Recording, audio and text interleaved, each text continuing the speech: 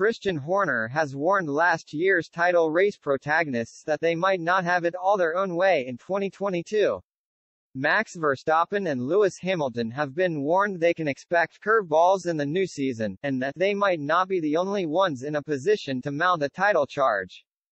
Christian Horner's prediction came as F1 teams continue their work on their cars to comply with new technical rules for the 2022 campaign. It has been dubbed a new era for the sport, with F1 cars set to look dramatically different compared with recent years. There are major changes in terms of wheels, tires, aerodynamics and fuel, presenting a unique challenge to engineers over the winter. It provides those teams who have struggled to be competitive to get a jump on others on the grid if they can find success with their efforts in the garage. And it puts extra pressure on those at the front to make sure they are adequately prepared in order to maintain their status in the sport.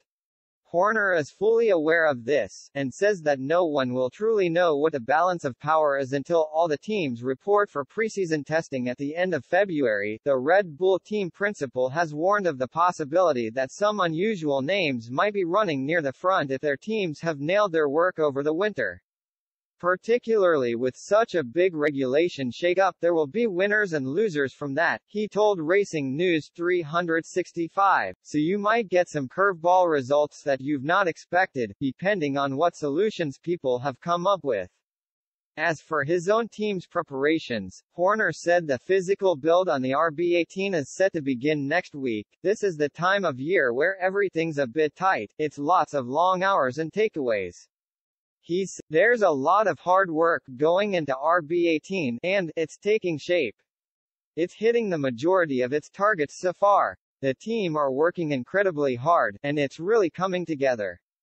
It goes into car build next week, so that's exciting. Testing is set to begin in Barcelona on February 23, with another round after that in March ahead of the 2022 curtain raiser in Bahrain.